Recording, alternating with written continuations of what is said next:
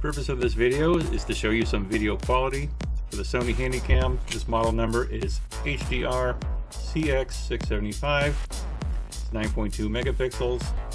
It is HD and it's a few years old, so it's not 4K. The camera has a HDMI out, micro SD card slot, telephoto and wide angle capabilities, detachable battery. It also has a headphone out and microphone in. It does have a cold shoe on the top. This is for holding an external microphone. Like a lot of handycams, camcorders, has the flip out screen. And there you can access your menu settings.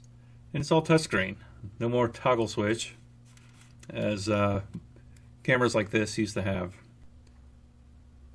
The camera does have 3 modes: movie, photo, and time-lapse capture. Movie and photo are pretty straightforward. Time-lapse capture, you might want to look at another video I just posted where it explains how to stitch together all your photos to create a time-lapse. The camera does not actually do that itself. Not this model anyway. Other Sonys do.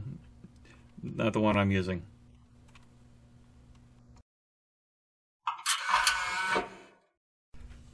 We'll start with the photography mode. The colors look great. I've used it a few times. It's come in handy, but it's not necessarily built to use like a regular camera. As you can see here, colors look good. Contrast looks good.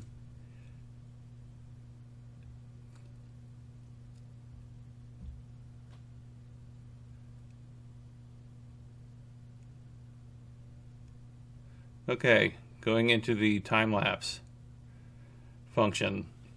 As I said earlier, it doesn't really create a time-lapse video for you. It does capture sequential photographs like you're seeing here, and then you can stitch them together yourself in a video editor.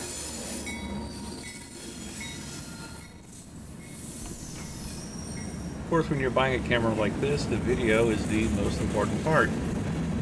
So with that, I'm going to let these last few clips play out and try to include some indoor, outdoor, so you can see how it handles each situation.